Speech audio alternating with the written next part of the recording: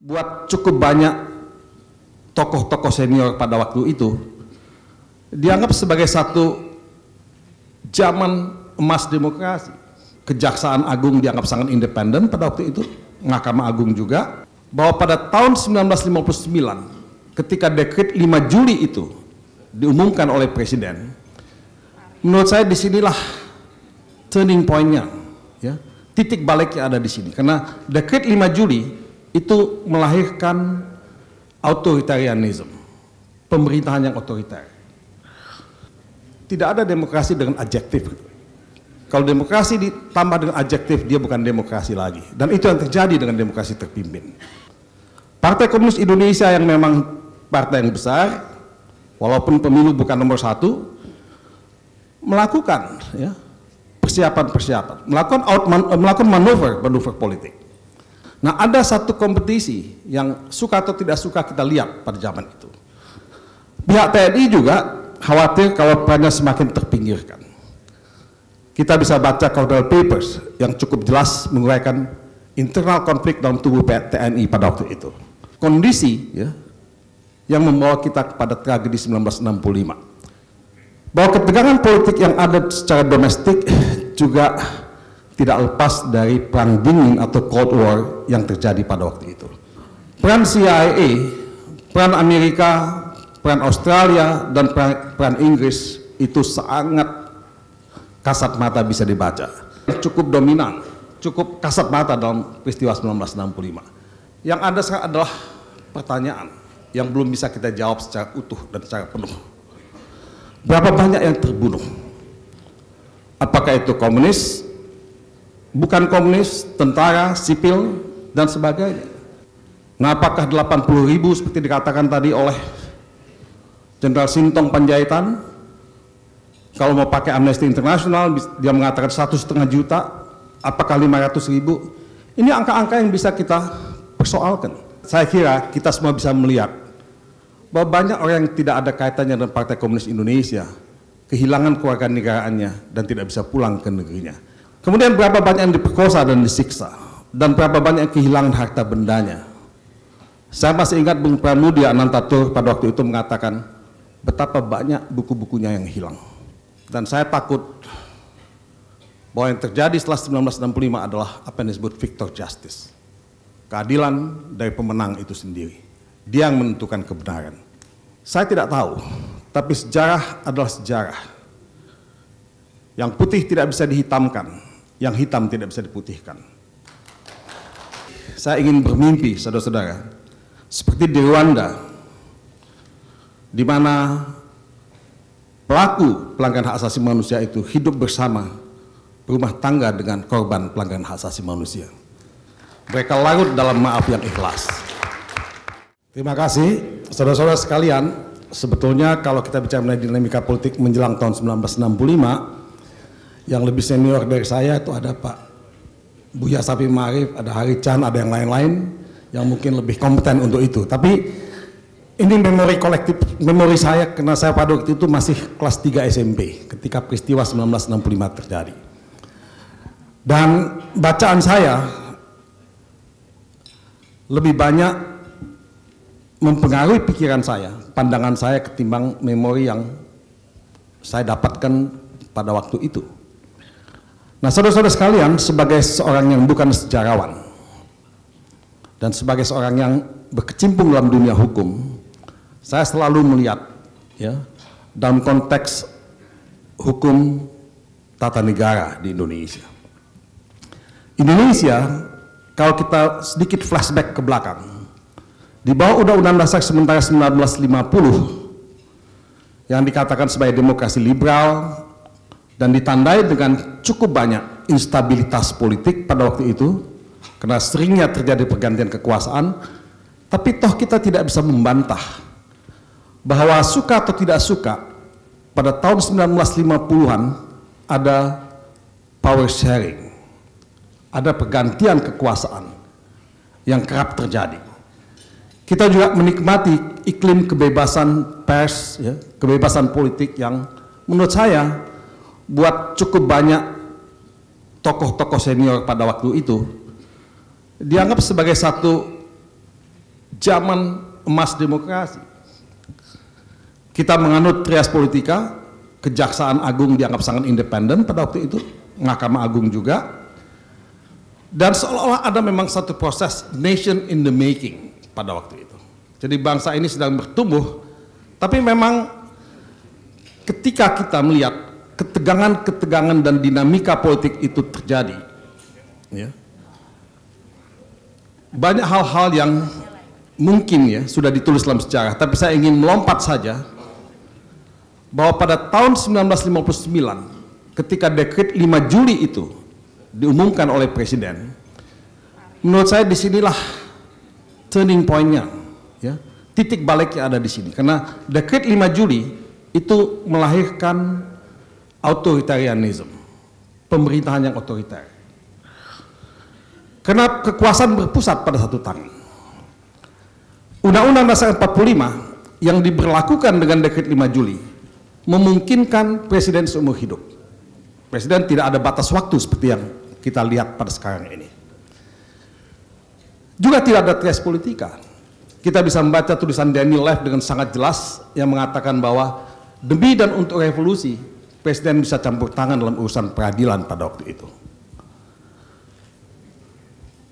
Kita dikenalkan kepada apa yang disebut demokrasi terpimpin, guided democracy. Tidak ada demokrasi dengan adjektif. Kalau demokrasi ditambah dengan adjektif, dia bukan demokrasi lagi. Dan itu yang terjadi dengan demokrasi terpimpin. Dia membunuh demokrasi itu sendiri. Dan akhirnya apa yang terjadi, saudara-saudara? Memang semua kekuatan politik mengejar kekuasaan. Kita berpacu mengejar kekuasaan. Semua kelompok-kelompok yang ada. Dan akibatnya juga pada saat yang bersamaan tumbuh perasaan political insecurity, perasaan tidak secure pada kekuatan-kekuatan politik. Loh, bagaimana kalau dia di outmaneuver oleh kekuatan politik yang lain? Nah, saudara-saudara, inilah suatu situasi yang kita lihat pada waktu itu. Kalau kita melihat dalam perspektif hukum tata negara, ada ketegangan yang perpetual, yang abadi, yang permanen gitu. Karena political insecurity yang kita hadapi, apalagi menjelang atau karena desas-desus kesehatan Soekarno yang semakin memburuk pada waktu itu. Jadi pertanyaannya memang bisa menjadi to be or not to be. Nah, kalau itu yang terjadi, memang tidak ada pilihan. Semua kekuatan politik yang ada harus berpacu merebut kekuasaan.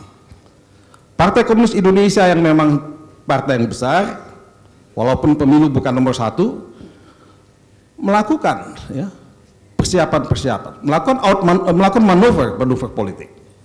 Kita bisa baca dalam banyak tulisan, termasuk tulisan Soeharto sendiri, misalnya. John Rosa, misalnya, kalau kita mau melihat tulisan-tulisan yang ada.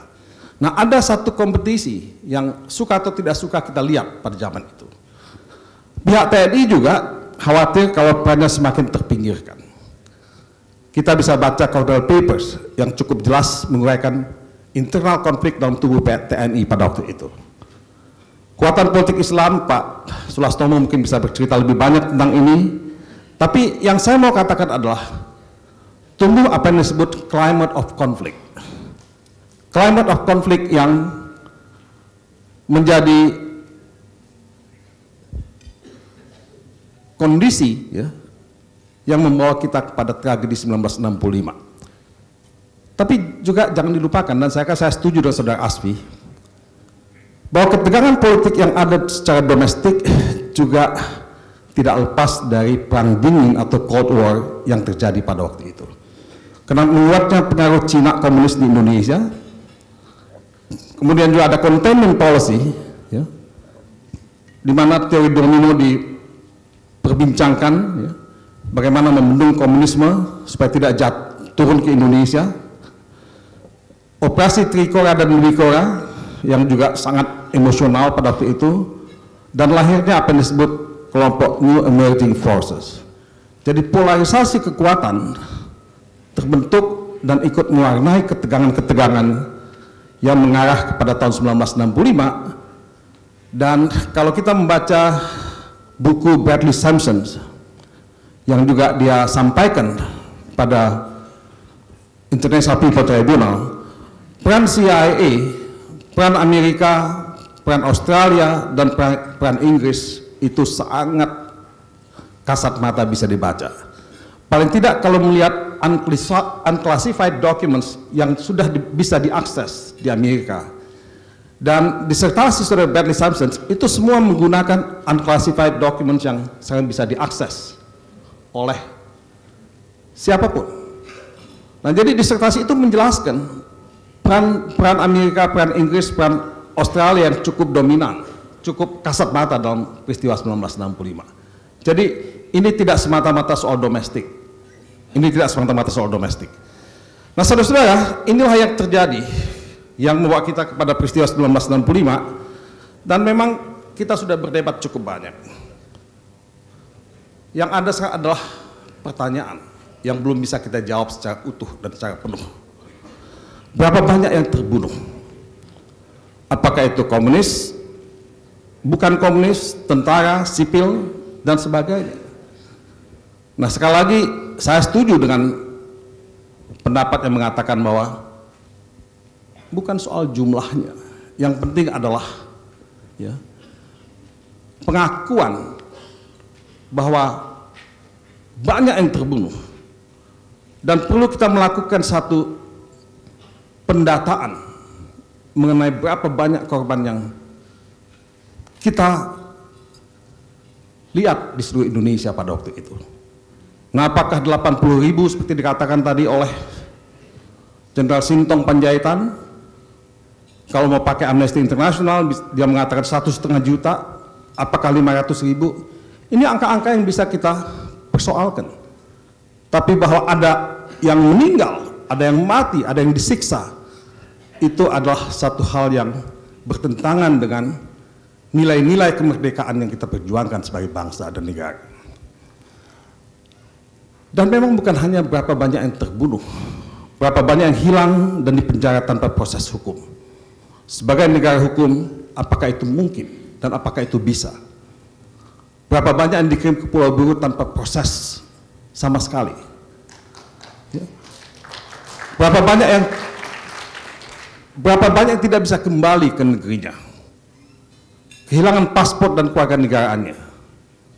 Saya bukan penonton film Indonesia yang baik, tetapi ketika saya menonton film Surat dari Praha, saya kira kita semua bisa melihat bahwa banyak orang yang tidak ada kaitannya dengan Partai Komunis Indonesia kehilangan kewarganegaraannya dan tidak bisa pulang ke negerinya. Inilah pelanggaran hak asasi manusia yang paling basic, karena tidak boleh satu orang pun kehilangan warganegaranya.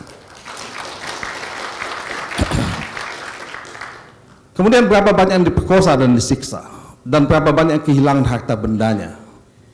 Saya masih ingat Bung Pramudia Anantatur pada waktu itu mengatakan betapa banyak buku-bukunya yang hilang.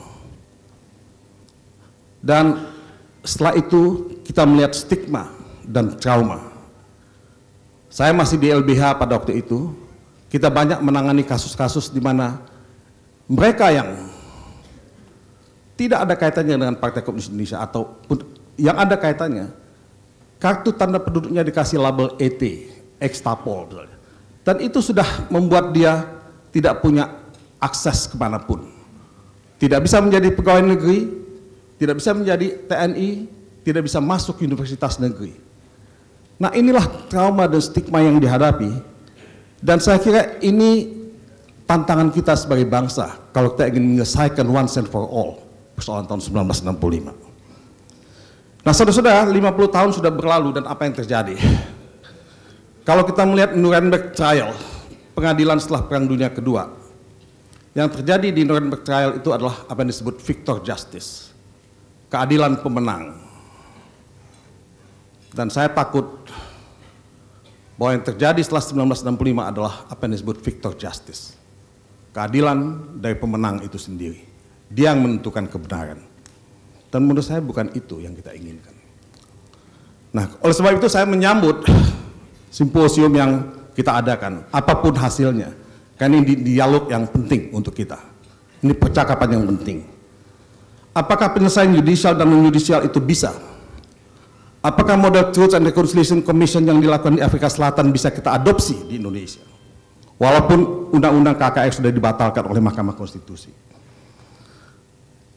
Saya tidak tahu, tapi sejarah adalah sejarah. Yang putih tidak bisa dihitamkan, yang hitam tidak bisa diputihkan. Dan saudara-saudara, tidak selamanya kita bisa menutupi semua itu, menutupi kebenaran dan ketidakbenaran itu. Saudara-saudara, akhirnya apa yang kita ingin lakukan? Yang paling penting buat bangsa ini adalah truth telling. Mencari kebenaran, kebenaran sejarah. Bisakah kita mendapatkan truth itu? Kalau itu memang kita sudah bisa lakukan dan dapatkan, memang kita bisa bicara mengenai healing proses, bicara mengenai reparasi, bicara mengenai kompensasi, dan pembelajaran sejarah ini penting buat kita untuk maju sebagai bangsa. Jerman yang telah membunuh sekian banyak Yahudi pas Perang Dunia Kedua, hampir setiap saat mengungkapkan apa yang dia lakukan dan menyesali, merasa bersalah tentang apa yang dilakukan terhadap kaum Yahudi. Inilah perasaan yang mereka lakukan dan mereka tetap tidak bisa lepas dari guilty itu. Jadi saudara-saudara, pengungkapan kebenaran dan keadilan ini mutlak karena ini tidak mengenal kadaluarsa. Dan buat saya simposium ini hendaknya menjadi ikhtiar genuine untuk mencari kebenaran, finding the truth, dan sedapat mungkin juga keadilan atau justice. Dan esok hari saya ingin bermimpi, saudara-saudara, seperti di Rwanda, di mana pelaku pelanggaran hak asasi manusia itu hidup bersama, berumah tangga dengan korban pelanggaran hak asasi manusia. Mereka larut dalam maaf yang ikhlas. Nah, kalau saudara membaca satu report yang sangat bagus di harian New York Times, Anda bisa melihat gambar-gambar yang sangat menyentuh perasaan kita, di mana perpetrators of human rights itu akhirnya hidup berdampingan sebagai family, sebagai keluarga. Dan kita bisa sebagai bangsa kalau kita mau melakukan itu. Terima kasih.